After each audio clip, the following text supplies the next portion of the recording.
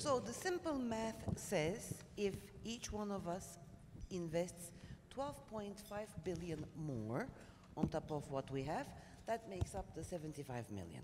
So keep that in mind and listen to us carefully. Let's see if we can come up with $12.5 billion each.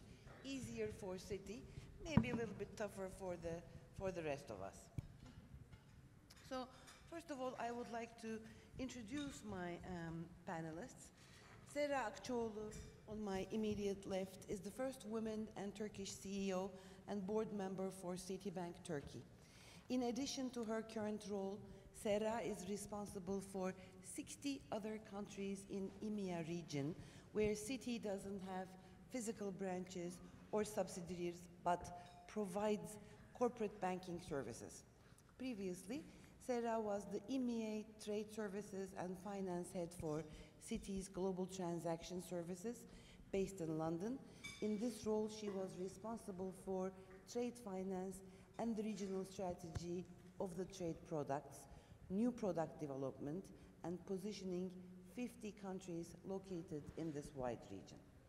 Prior to joining Citi, Serra held various managerial positions at Koç Bank and manufacturers Hanover and Chemical Bank. She is currently the chairwoman of AmCham, American Business Forum in Turkey, board member of Turkish Industry and Business Association, TÜSİAD, and board member of the Bank Association of Turkey. Serra, welcome. We're honored and delighted to have you with us. Thank you so much, Canan. Thank you for your great introduction. Thank you. I'm also very happy to introduce Mr. Douglas Parks.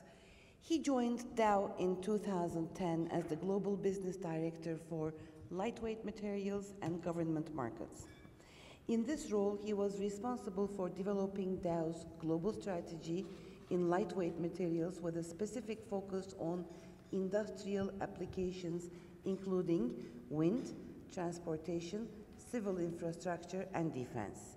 In 2012, he led the negotiations with Turkey-based DowAksa Acrylic, the world's largest acrylic fiber manufacturer, that resulted in the formation of DowAksa, a 50-50 joint venture between Dow and AkSA for the production of carbon fiber and carbon fiber composites. He held various other positions in Dow, and he comes to Dow with more than 25 years of experience in the US military and in various market development and government development roles in Michigan. We are delighted to have Douglas Parks talk about the investments of Dow in Turkey. On his left, we have Mr. Tarkan Gürkan of PepsiCo. Tarkan Bey is the Senior Vice President of Corporate M&A at Pepsi, a position he assumed in September 2010. He is responsible for identification, evaluation, and execution of acquisitions and business alliances globally at PepsiCo. He reports to Hugh Johnston, Chief Financial Officer. In addition, Tarkan is the Senior Vice President of the Global Franchise Leadership Team. He provides financial guidance and governance and helps set the stage as the team forms the global franchise function. He has spent his last 20 years in the food and beverage industry, executing numerous acquisitions, divestitures, and alliances. He joined PepsiCo from Campbell Soup Company, where he held the M&A function since 2008 as Vice President of Corporate Development. He began his career in food and beverage industry at PepsiCo International with M&A and planning roles. He was located in Purchase, New York, and he graduated from Amos Tuck School of Business at Dartmouth College with a Master of Business Administration, and before that, our beloved Bosphorus University. Welcome, Tarkan Bey. And this brings us to Mr. Van Yeutter from Cargill Incorporated. He is the Vice President of Corporate Affairs in Cargill. He joined Cargill's Washington, D.C. office in June 1999 as International Business Development Director and was also named head of Cargill's Washington operations in 2002. Before that, Mr. Yeutter worked in Cargill Strategy and Business Development Group in business and corporate strategy, mergers, acquisitions, and capacities. Based in Melbourne, Australia from 95 to 99, I'm jealous. Mr. Yeutter initially served as commercial manager and then became executive director of Cargill, Australia. He graduated magna cum laude from Vanderbilt University in 1987 and earned a master's degree in business and international relations from University of Chicago, 1990. Welcome, Mr. Van Yeutter. And last but not least, Ms. Ayşem Sargın, the Managing Director and Country Executive for Boeing in Turkey. Ayşem was appointed as the Managing Director and Country Executive for Boeing in September 2015. Prior to Boeing, she was the Government Affairs and Policy Director for General Electric in Turkey, where she set and led the company's government engagement and policy strategies. The focus was on expanding growth across all GE businesses. Previously, she worked as External Affairs Manager for British Petroleum Turkey, and before that, she worked more than 10 years in the United States Embassy in Ankara as Senior Economic Advisor. She graduated from Middle East Technical University Economics Department.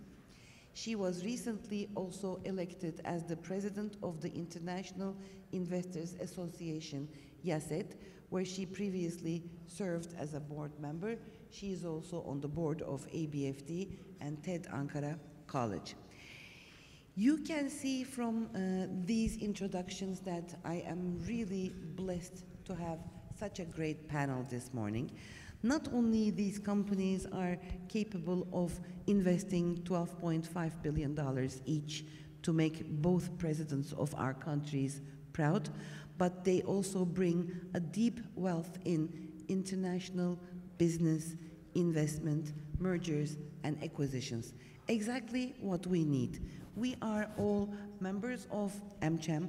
We are all investors and global companies, and let's see what they have to tell us. I would like to start by asking Ms. Serra Akçaoğlu. Serra, as Citi, you have been a great supporter in telling Turkey's investment story to international investors. During tough times, you know the financial sector very well, and you are instrumental in connecting Turkey to global funds. Please summarize the current financial environment in and around Turkey from investment point of view. Thank you. Canan, thank you so much for a tremendous introduction. First of all, many thanks to ATC and to TAIEC for this organization and our esteemed guests and for the conference and being here all together with our panelists.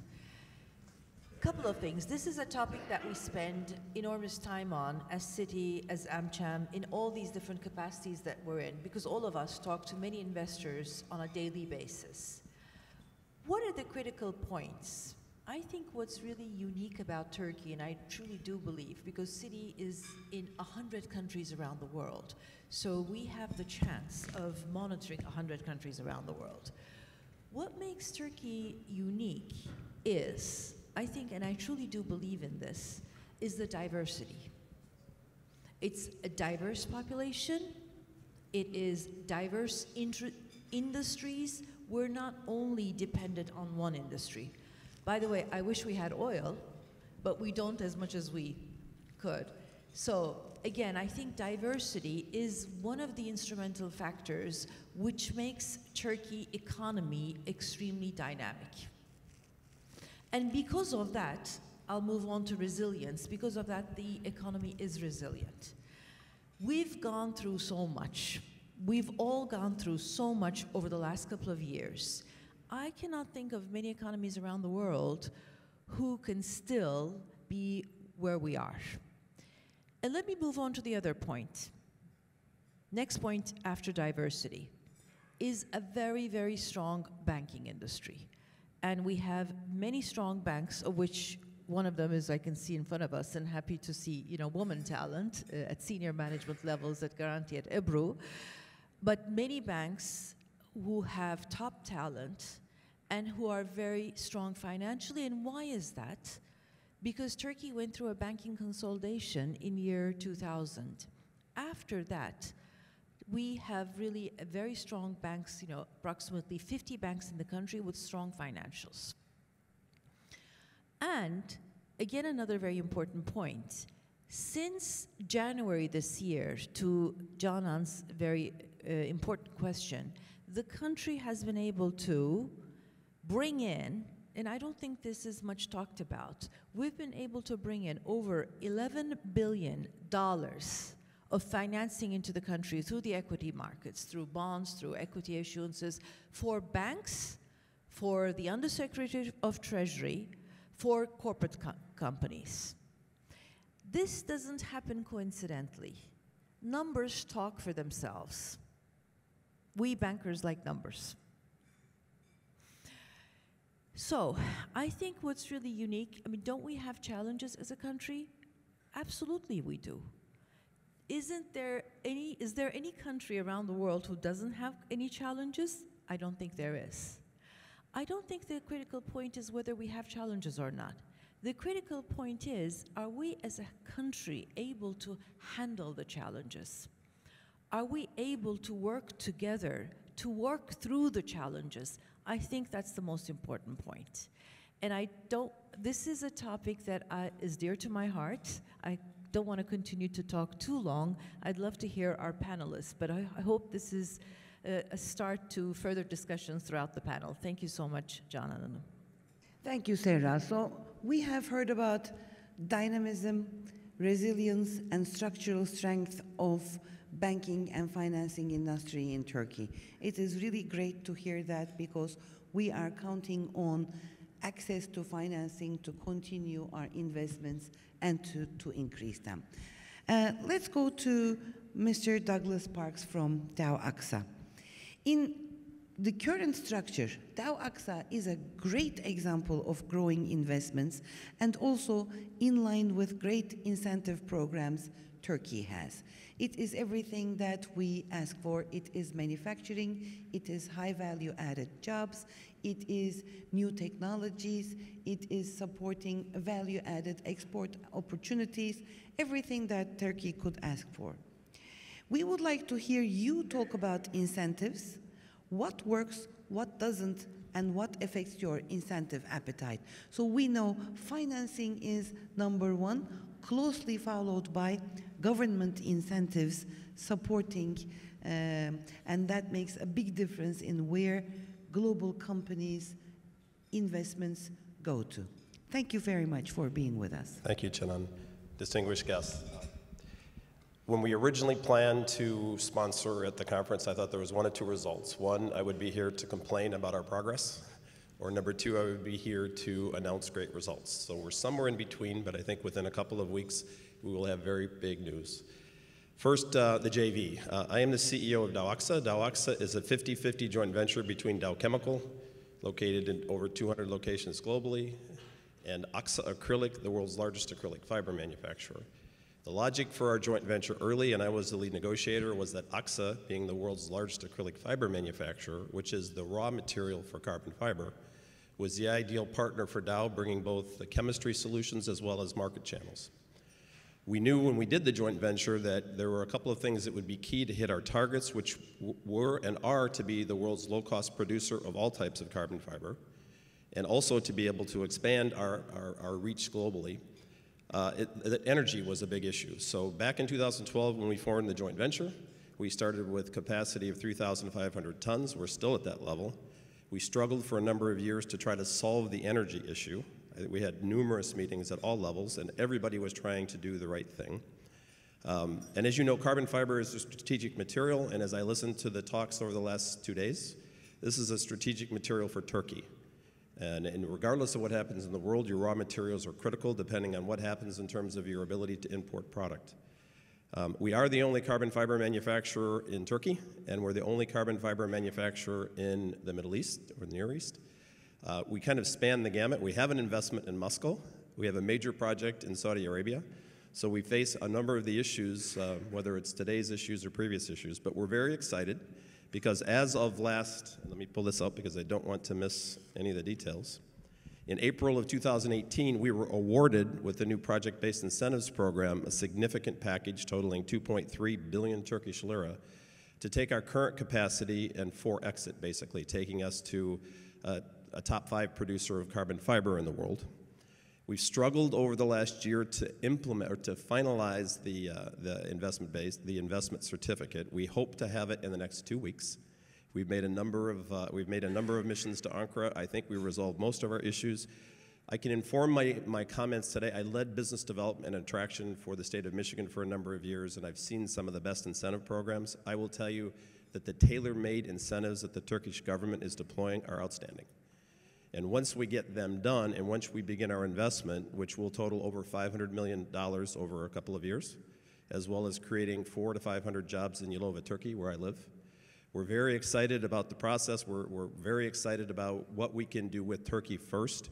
The one suggestion that I would give with my history is that, and I'll answer that question on the things that Turkey can do, you have great power in your offsets. You have great power in your ability to drive local content provisions in all of the tenders you come out with.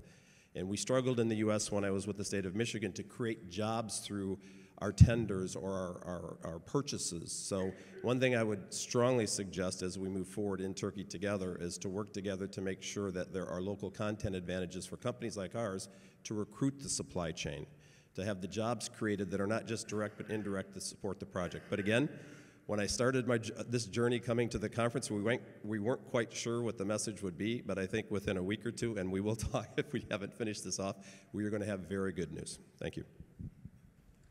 Thank you. And good luck for the next 2 years. We know that sometimes with good intentions, long bureaucratic schedules really can frustrate investors. And we'll come back to that in the second round. So Tarkan Bey, welcome again. We know all very well that recently you had a grand opening of a new manufacturing facility, a great investment in our country. Our president in Turkey has also been at the opening and enjoyed the first manufacture of great food products. And this is only the crown jewel in a series of other investments you have made in Turkey. So I would like you to tell us a little bit about your investment journey from past to the present and what this new investment means for PepsiCo. Thank you, John. Pleased to be here. Pleased to represent PepsiCo. I'm sure most of you guys know PepsiCo's businesses, but beverages you're very familiar. But we're a global leader in snacks and various other categories like Quaker, Gatorade, sport drinks, and Tropicana juices. So all these businesses form about a $65 billion global operations for PepsiCo. Most of these businesses exist in Turkey. We have a very, very large footprint in Turkey as well. Our businesses vary all the way from snacks to beverages to Quaker I've seen on the shelves as well. So we have been committed to the country. We have very long history, about 50 years we've been in the country, never questioned the growth potential of the country. As you mentioned, John, we recently opened our 6th plant. It's a 3rd snack plant, a fairly large plant in Manisa trade zone,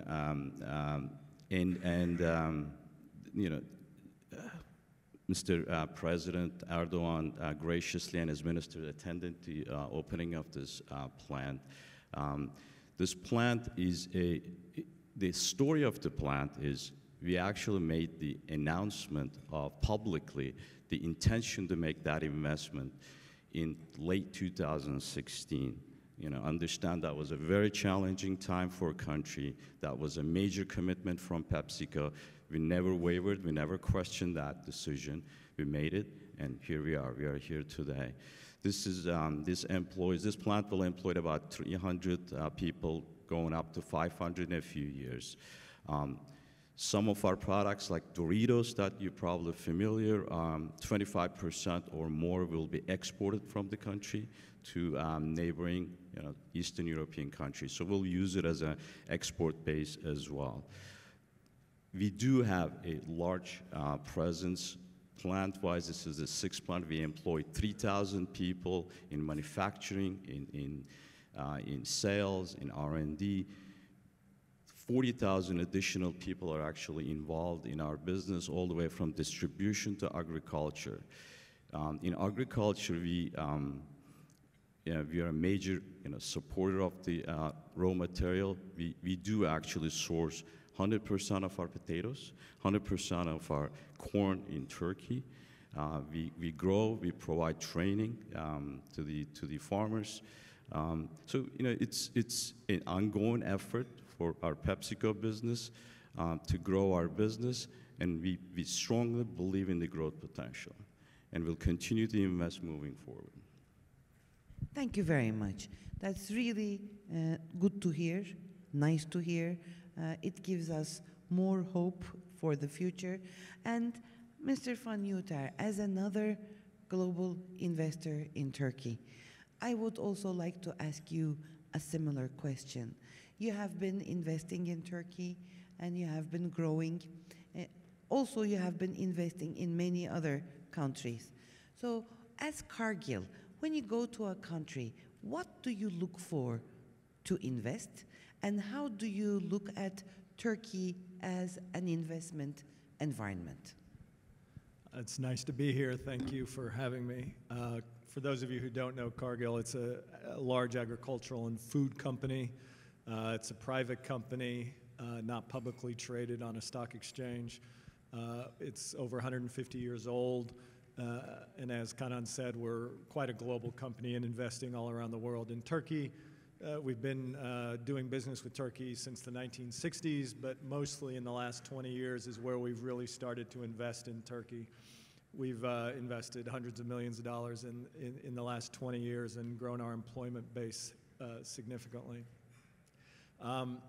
In terms of kind of what we look for in investment, obviously the things that have been said here before about Turkey are true. Obviously you care, as a food company, you care very much primarily about two things. Where are the people that are consuming food, and where is the food grown? So if you look at Cargill's footprint around the world, you'll see a lot of assets where there's consumption of food and a lot of assets where there's production of food. In Turkey, obviously, you've got some of both. They're growing more and more corn, but it's a consumption base, a large base of consumption, and obviously the regional component of Turkey is very interesting, and the growth prospects for the country is very interesting. As a private company, we're able to persevere in some markets, sometimes maybe that some of our competitors cannot. We do have a long-term strategic view. We take that very, very seriously. Typically, if you're looking at an investment in a country, you'll look at many microeconomic factors. What's the cost base and the customers and the competitors and such. I'll just mention two things quickly this morning that are a little different, that might be a bit interesting. One thing is what I would just call the level playing field. Often when you invest around the world, and I've seen it in my career, one of the things that Cargill has had struggles with, and now we've gotten better at trying to identify those locations where the playing field is not level for going in and doing an investment. That could be because of government policy. It could be because of just the dynamics of a specific industry. But if you don't have a level playing field to compete, that's really problematic for companies. Because you can't win on the merits of what you do well. It's some other artificial reason that leads to the people that do well in a business. And the second thing I would say, which goes to the investment promotion discussion earlier that our friend here talked about, is how responsive is the government to issues that come up? No country is perfect, as I think you were saying earlier. There's issues in all these countries for investors. And so the question is, when those issues come about, when there's a dislocation, when there's a problem, when there's some issue, do the countries really want to respond and fix those issues? Do the leaders in the government want to fix those issues, or do they do not? I always, in groups like this, when I talk to large groups from different countries, I always say it's funny that all countries want jobs, higher economic growth, and for their people, but then sometimes they don't respond, help business succeed. And the only way you're going to get more jobs and have higher economic growth is if the private sector really succeeds and is an engine of that growth.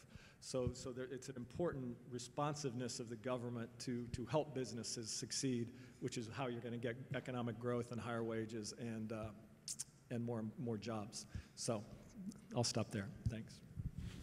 Perfect. Thank you very much. So this brings us to Boeing. Ayşem, you have very recently announced a new initiative that invests, that represents a new Boeing investments in Turkey. This is yet another example of Turkey's strength in mobilizing investment, and as Serra pointed out, as Douglas pointed out, as Tarkan pointed out, even in tough times. So we would also like to learn about your very recent investment story and how this came about, and how do you see Turkey as an investment destination? Thank you. Thank you for the question. We announced our investment plan for Turkey back in November 2017. And you can imagine it took some time for us to make this announcement. There was a decision process behind it. The decision to grow in Turkey, the decision to make Turkey one of our priority growth countries was made back in 2016, around the end of 2016. And you all remember what the year 2016 was. I think it was one of the most challenging years in Turkey's history. We had to go through multiple terror attacks, one of them hitting Istanbul Atatürk Airport. We even had a coup attempt. Economic volatility. It was one of the worst years, really. And imagine how we got to that point and still made Turkey one of our priority growth countries. Every day we were preparing Turkey's strategy. What do we do in Turkey? There was some new news, and no good news at all. But I think this point about our investment announcement is key, and this is probably why and how all these companies prefer to choose to stay in Turkey and grow in Turkey. You have to have a long view on Turkey, and in aviation we had the right story in place, I think. We'll come to why, but I would like to talk a little bit about the new approach we had to investing in Turkey too. Traditionally, for those of you who know about our sector, we manufacture planes only in the United States. We work with our global partners, mainly the industrial partners. 65% of our airplane cost comes from our global industrial partners. So we work very closely with our supply chain, including in Turkey. We have been in Turkey for 70 years. We have a cumulative work placement stock of $1.8 billion. And this could easily be giving more work to the industry for us. So we could as well say, okay, we work well with the industry. Why don't we just grow our industrial engagement in the country? But this time we had a different approach. After we made the investment decision in 2016, we looked at the right formula for Turkey. Because this is a long-term growth market for us, this is a long-term growth country for us, we thought about a long-term view of Turkey. How do we grow Turkey to a place where the growth in aerospace is sustainable and Turkey remains competitive globally. So we keep working with Turkey as we grow our presence in the region, in Turkey, and also have Turkey as a major resource country in many years to come. So we came up with these 4 pillars. We knew Turkey's strengths. We worked really well with the industry. Turkey has a mature industry that's globally integrated.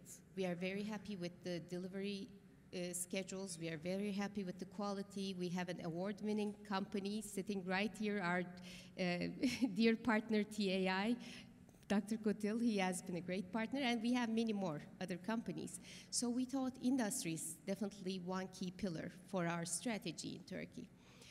And the second pillar we thought is technology. We could see the good talent. We had several research and technology projects going on with several Turkish universities. And there's a good talent pool. You find the right productivity in engineering too. So the second pillar was technology. And last year we opened our first engineering center in Turkey. It is the 7th globally. So it's not like we open it everywhere. It's one of the few. And then we taught services, MRO, as we call it. Let's stick to the services. But because of Turkey's location, we definitely use investment offices numbers. Turkey is in a 4-hour flying distance from 55 countries. That's huge. For aviation, location is key. Turkey is a natural hub. And it doesn't apply to passenger travel only. You can also look at the opportunities there's out there for cargo, opportunities there's out there for services, airplane services. And that also presents us a lot of opportunities for growth, not only in Turkey, beyond Turkey. So with a view in place for all of these different pillars, and finally the 4th pillar was skilling, advanced skilling, which means this growing sector globally needs skilled labor.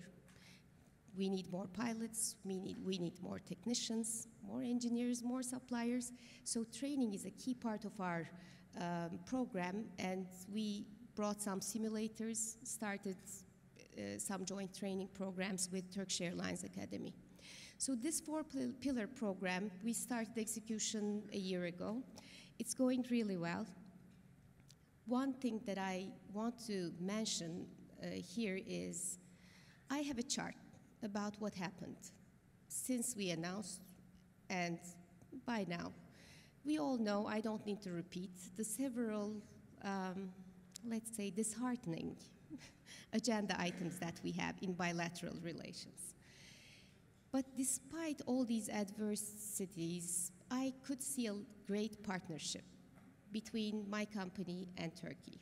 So we went through really difficult times, we went through challenging times, and they're never ending. Thank you for not talking about that very issue, but everything is hanging on us. But still, there was this mutual understanding, I think, between us, between the Turkish government, the airlines, Boeing, that this is a good program. This is a program that makes Turkey a global player in aerospace. And I saw only partnership and support from the government. We had access to all kinds of incentives. The doors were open to us. We didn't have a moment of grief, a moment of, because of this issue, we can't do this. So I thank all our partners, from the industry to the airline to the government, for this partnership despite a very challenging environment. We believe in Turkey, and I have hopes we'll get over these challenges at some point. I see no reason for not growing further even. Thank you. Thank you. Thank you very much, Ayşem Hanım. And so we have heard 5 different stories from 5 different companies, from 5 different industries. There is a common theme. They're talking about the resilience of the economy, the strength of the system, the support, the incentives, the dynamic population, the access to talent, the availability of a good consumer base. So we have pockets of opportunity and growth.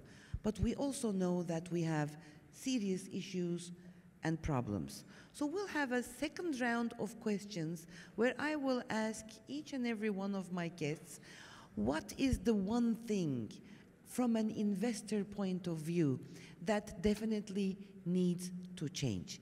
Because Turkey is a country very much open to partnership, like Ayşem Hanım said, like joint programs from a country point of view, as well as local companies. And we want to continue to keep doing what we've been doing for the past 50 years, 70 years, 80 years in some case. The story is not a very difficult one to solve. When it was the highest tough time in Turkish-American relationships a few months ago, we asked as AmCham organization through Serra Hanım, as TAİK organization through Mehmet Ali Alçındağ Bey, and from YASED through our president at the time, Ahmet Bey, we asked the president's office, we said, we're American companies, we're in a very difficult situation, we would like to have access and audience. Immediately, the president answered us. Thanks to Serra Hanım and the other NGOs presidents, we are a well-organized group of 30 American companies. We went to the presidential offices. The president listened to us for over 2 hours, took copious notes, and he said one thing that's very important. He said that, I don't care where your companies come from. I care that you are in Turkey, investing in Turkey, giving employment, having export opportunities. That benefits my country. For me, whatever happens between the two countries, you will be regarded as Turkish companies, protected, and supported as such. That was a very strong message. As business people, we want to know that our investments are safe. On both sides of the Atlantic, we are well protected and kept aside. Politics is politics. There will always be issues. When S-400 is resolved, and I believe it will be, there will be other issues down the road. There has always been. But what's important is to keep the friendship, the trust, and the commercial relationship between two countries. So what do we need to do more? I'm going to do the reverse order. I will start from Ayşem again. Briefly, to the point, what is the one thing that you want to have going forward as an investor in Turkey? What should disappear, reappear? If I could, I'll go beyond one sentence, please, because I have a realistic we did and very not so good realistic in time. You wish. can say a couple of sentences. Perfect. So I think in a very, the very short version is we would love to have more predictability. Predictability. Predictability over internal policy making, a more open consultation mechanism would be very helpful with the private sector. I think all doors are open on the government side, but then prior to decision making on certain regulations, laws, I think that open door policy working ahead of time could help us progress more and faster. And the second piece is the less realistic one probably, but geopolitical challenges and or maybe foreign policy predictability, let's say. Oh. Predictability again. That's tough. If we removed, imagine, as all of our companies, if we removed these challenging agenda items, what more could we do together? I mean, in my case, sky is the limit. But now, I think it slows us down. These challenges, these geopolitical challenges that we are going through, and I'm aware this is not a realistic wish, but I wish we could. I think that would give us a lot of strength. So, Ayşem Hanım from Boeing suggests that more predictability will support more investments, predictability in government practices and policies, also, if possible, in another world with predictability in geopolitical issues. That's a great one. Thank you. And Mr. Van Yeutter. I would just follow on to what I said earlier, that the support of the government and creating that business environment and a level playing field is critical, because I think Turkey's a very attractive country, and we just need to make it such that the investors are attracted and feel supported in the country and have a level playing field, and I think Turkey will thrive and succeed. Thanks. Thank you very much. So if you wanted to repeat that in a phrase or one sentence. What is it? Is it level playing field? Yes. Did I get it? Okay. So we would like to have a more level playing field in terms of versus local industry and companies having the same rights, in terms of competitors having the same rights. How do you, I really want it to be crisp and clear, and then we'll use them also as ABFT board when we go continue to visit local officials. So can you tell me one more sentence? Yes, as I said before, I think in certain industries there can be an unlevel playing field. And it's critical, whether it's Turkey or any other country around the world, that what determines a successful business is in fact the marketplace and the freedom to operate rather than other issues. Free market mechanisms and all of that. Correct. Great. Thank you very much. And Tarkan Bey, we want you to continue to invest in Turkey. More factories, more agriculture, exactly what we need. So what do you need? I think I'm going to echo the prior speakers' predictability, and I will add transparency. I think you're actually kind of referring to transparency as well. I've been involved with PepsiCo business and Turkey over the last 25 years. I've seen stellar years, I've seen challenged years, and not in a particular order, on and off. Part of that, is because of consumer dynamics, and we see that in many countries. We do business in 200 countries. I'm not saying this is only Turkey issue. Many countries has these cyclical businesses. Currency issues, many countries have it. Turkey has it. But on top of that, a little bit on the transparency, we have been hit by some indirect taxes over the last few years in the last minute. For example, soft drink taxes came. Many countries do it, but it came really fast. Some environmental packaging taxes, we got hit. These are issues in terms of these business, planning for our sustainability, kind of the future vision. When they come too fast without any communication, it actually impacts our business and delays some of our investment decisions. Great, thank you. So we have predictability, level playing field, transparency, repeated. Mr. Parks, what would you like to add? I would just say whatever you can do to continue to remove the red tape on the incentives program. And I say that because when you have multi-billion-dollar investors as shareholders who have the option to locate anywhere in the world, that decisions are made quickly. And luckily, there are enough advocates in my company, including myself, who love Turkey and tend to stay in Turkey, that we have fought very hard. And I think for our example, we're almost there. But given the situation, the geopolitics today, I wish we had done this a year ago. I don't think we have an issue. We'll continue to drive. But again, whatever ombudsman services, whatever services that can be provided to help us navigate through, because sometimes the bureaucracy believes that the only job we have is to work on the incentives program. And most of us have day jobs. We don't have a lot of time. And we really need the help to work our way through this, because we are prepared to invest significant dollars if we can work our way through this quickly. So it is the incentive programs. Yes, we have great competitive incentive programs, but after the application and the, let's say, oral approval, really getting to the execution of the incentive is a gruesome process that takes a long time, that has unclear, undefined rules, and we would really like to have that work more practically, more pragmatically, supporting commercial businesses. That's a great one.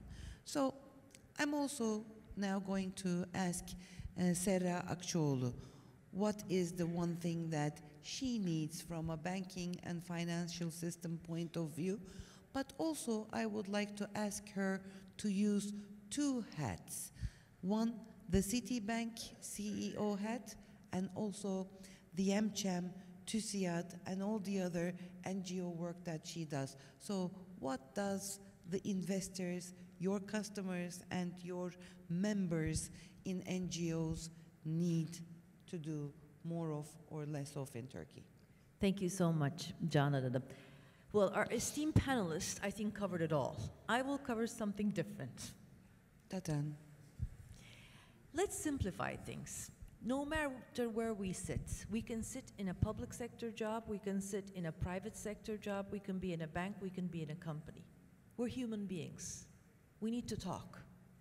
I don't think there's anything in the whole world that people cannot change if they talk honestly, if they talk trusting each other.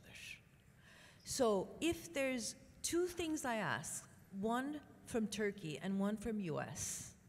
From the Turkey side, I would love us to continue the partnership, the private sector, public sector partnership, the dialogue, and I think there's a great example of two leaders sitting right in front of me here from our investment, presidency, investment office, Ahmet Burak Bey with Arda Bey and Bill from the US side that we work again closely. So trade mission.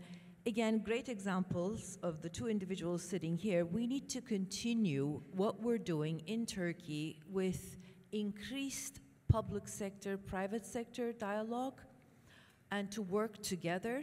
And that's the way we've been able to do it up till now. That's the way that we have been able to handle all of the challenges that we had as a country.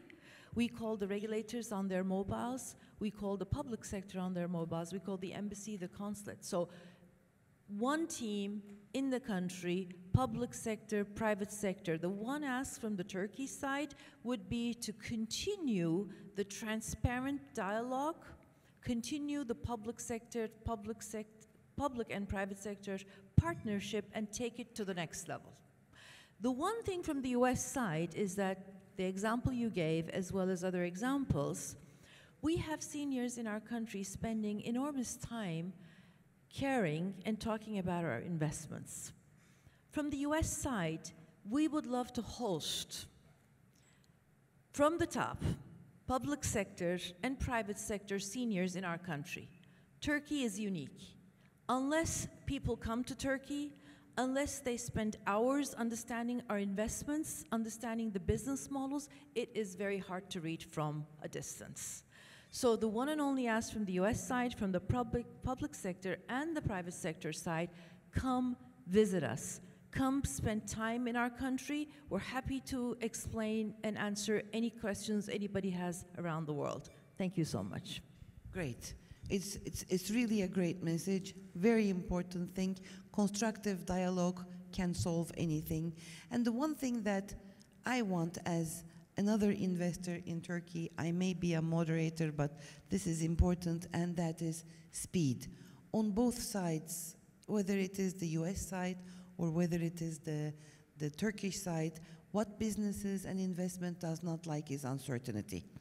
A yes is a great answer, but sometimes a very timely, quick no is also a very good and very valuable answer. So speed to execution, speed to decision making, speed to when we agree executing the policies and changes has been discussed is very important. So I would like to thank deeply my esteemed guests. I think it has been a great 2 rounds of questions. We've been great with our timing, and we still have 15 minutes. At this point, I would like to open up our panel to you. You are why we have prepared, made 2 rounds of preparatory meetings, why we brought our best examples and most concentrated thoughts here. Please ask us anything you would like to know, challenge our views, or we're very happy to answer any questions you may have.